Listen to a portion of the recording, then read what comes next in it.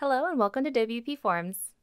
In this video, we're going to learn how to create a user registration form for your WordPress site by using the WPForms plugin.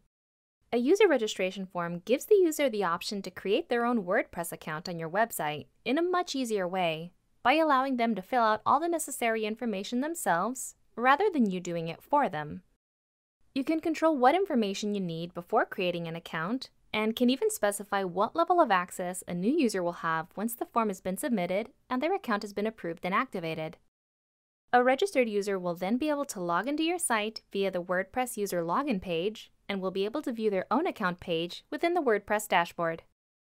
After logging into your WordPress site, we'll first go to the plugins page and install WPForms to your site. If you haven't done so already, you can download the plugin from the Downloads tab in your WPForms account area. If you don't have a WPForms account, you can go to wpforms.com/YouTube to get 50% off your purchase. We can head back to our WordPress site, and on the plugins page, we'll click on the Add New button on the top left corner, and then click on the Upload Plugin button. We'll then choose our file, select WPForms, and activate it once it's done installing. Afterwards, we'll need to verify your copy of WPForms by entering the license key in the Settings page of WPForms. You can find the key on the Downloads page of your WPForms account, and once the license key has been verified, we can get started.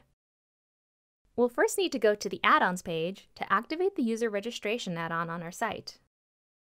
Go to WPForms, Add-ons, scroll down to find the user registration add-on, and click on the Install Add-on button. Once it's done, the add-on status will appear as active, and you're all set. We can head over to the form builder by scrolling over to the left and clicking on the Add New option. Once inside the form builder, we can give our form a name, and for the sake of simplicity and saving some time, we'll go ahead and use the user registration form template. The user registration form template comes with some standard fields, like a field for a user's name and their email address, but it also includes a field for their new username, a password, and a small text area for users to share some additional information about them, like a short bio. If you'd like to collect any additional information from your user, you can find the field on the left-hand side and drag it over to the right. Once you're done setting up your form fields, we'll go over to the Settings tab on the left and click on the User Registration tab. On the User Registration Settings page, you'll see quite a few mapping options. You'll be able to select and map the fields from your form to the corresponding field in a user's profile page on the WordPress dashboard. So, for example, in the first field called Username, you'll select the field on your form where the user will enter the new username they will use to log into their account on your site. In the second field called Name, you would select the form field where the user entered their first and last name, and so on. If there are some fields that don't apply to you because you didn't ask for that information, like a user's website, you can leave that field as is. Next up is the user role, which is the role that will automatically be assigned to that user once their account is activated and ready to go. Depending on your needs, you can choose anything from subscriber to administrator, but keep in mind that you can only select one option. Next, you can decide whether or not you'd like for WordPress to automatically send an email to the user containing their account information, send the email to the admin, and whether or not you'd like to allow the user to activate their account themselves. Since enabling user activation will help prevent spam registrations, we highly recommend enabling this option. If you check this third box, you'll see two additional drop-down fields appear, one for the user activation method and for the user activation confirmation page. For the user activation method, you have two options, user email or manual approval. If you select user email, the user will receive an email that contains a link that they need to click on to activate their new account. Manual approval will require that you, the site administrator, will need to approve and activate their account for them. The user activation confirmation page will determine which page on your site the user will see once they've activated their account.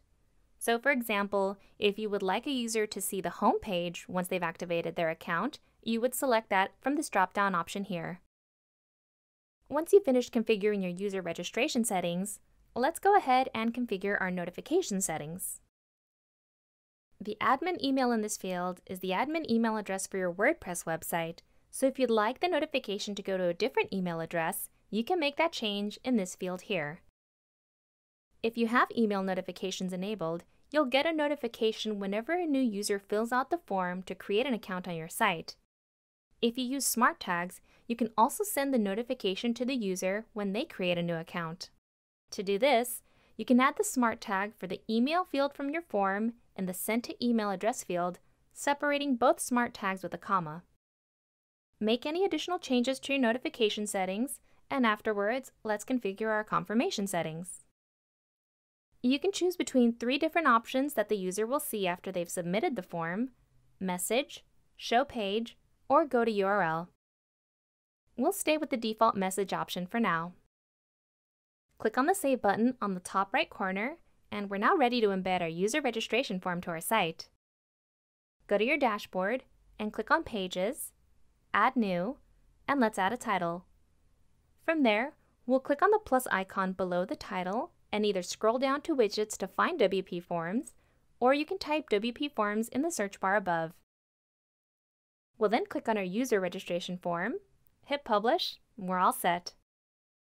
Be sure to test your form thoroughly to make sure that everything from submitting the form to receiving the email notifications is working properly. If you have any questions or concerns, please be sure to visit WPForms.com and check out our documentation page, which has step-by-step written instructions for all of our features and add-ons. If you need any extra technical help, please go to our contact page and reach out to our support team. Thanks for watching!